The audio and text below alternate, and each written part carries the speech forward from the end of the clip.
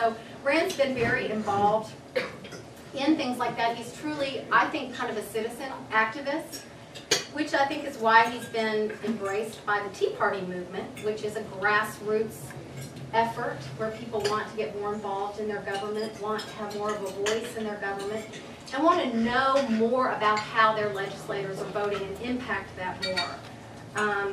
It's really about raising awareness of issues, and the Tea Party movement has really captivated the country, and I think it can be a real energizer for the Republican Party. Rand has been all over the state speaking at Tea Party events, and they've really embraced Rand. But Rand has really always been passionate about the ideas of liberty, the freedom of the individual versus the state. I think those ideas were really forged in him at a very, very young age. Rand was 12 years old when his father, Ron Paul, was first elected to national office. He was very involved as a child in his dad's campaign.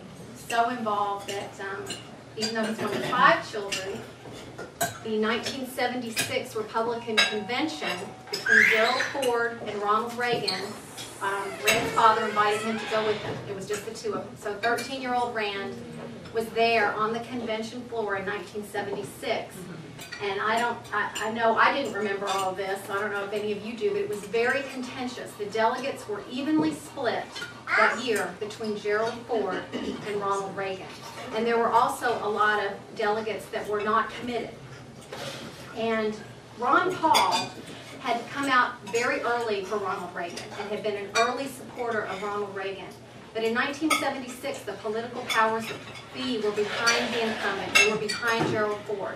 That convention went on into the night as deals were made, arms were twisted, people started folding. And at the end of the night, only 4 U.S. congressmen stood for Ronald Reagan, and one of them was Ron Paul. And Rand Paul, 13-year-old Rand Paul, was by his dad's side of that. And he said he learned a lot of lessons. He said, I learned a lot of lessons about standing for what you believe in, having integrity, and also it was really the ideas of Reaganism were forged within him. And that's really where he stands in his conservative beliefs were really forged in that. The ideas of following the Constitution and having limited federal government are ideas that Rand Paul feels very, very passionately about. He wants to go to Washington to fight for things like a balanced budget amendment, which would force us to stop this out-of-control deficit spending that's driving us into mounting debt and debts to countries like China, which are really threatening our national security and our future economic security. He wants to fight for things like that. He wants to fight for term limits because he is a big believer that we need more citizen activists. We need more changing. We don't need people that are just there to protect their political turf, that are afraid to take tough stands, that want to make deals. That's not what he's about. This is not the next rung in a political career for Rand Paul. It's actually taking him away from a career that he loves and is very gifted at. But he believes in this enough that he wants to do it, and he wants to make this kind of a sacrifice because he believes that he can really make a difference. But he doesn't want to go there to stay.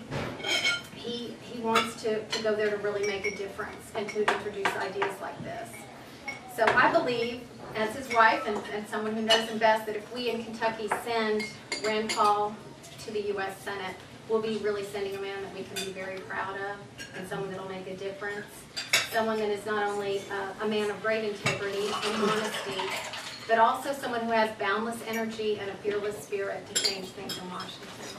Thank you all for having me today.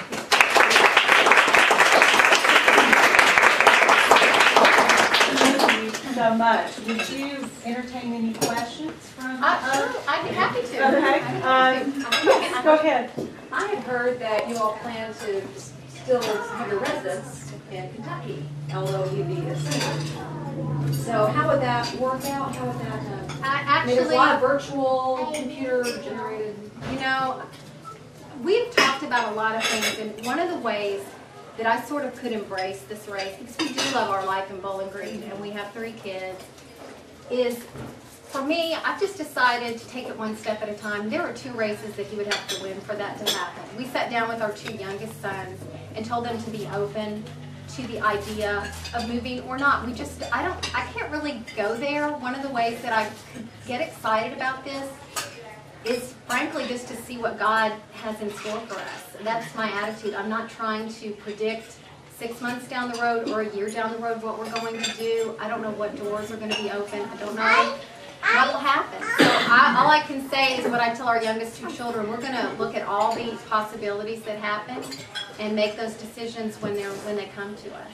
It seems technology is moving faster than the government. Because maybe we could bring it up to speed. Yeah. Except for Deb. Anyone else have any other questions? I thought Allison Truitt has come in. Would you like to share your connection to Allison and to Owensboro, of course? Yeah, Allison and Allison's husband Trey, right? And my husband Rand went to medical school. Was it medical school? Mm-hmm. They were together, and I think the last time I saw you was at the garden show, and I was pregnant. Yeah, we were both pregnant, and they've been very supportive of Rand, and I do appreciate you coming out here today. Yes, and I don't know if I mentioned this, but my mother wanted me to tell you all that when she and my dad first got married, they lived on, I think it was East 22nd Street. She called me on the way here. She said, tell them that your dad and I lived in Owensboro in the 50s. East 22nd Street. My mother worked for Anderson's department store. Yeah, she said, tell them that. I'm like, okay, I'll try to remember that. So that's my other Owensboro connection. Knew most of them there, I didn't. They knew me too, I thought. See, my mom might have waited on you. She said it was the nicest department store in town. It was, we miss it. I know I do.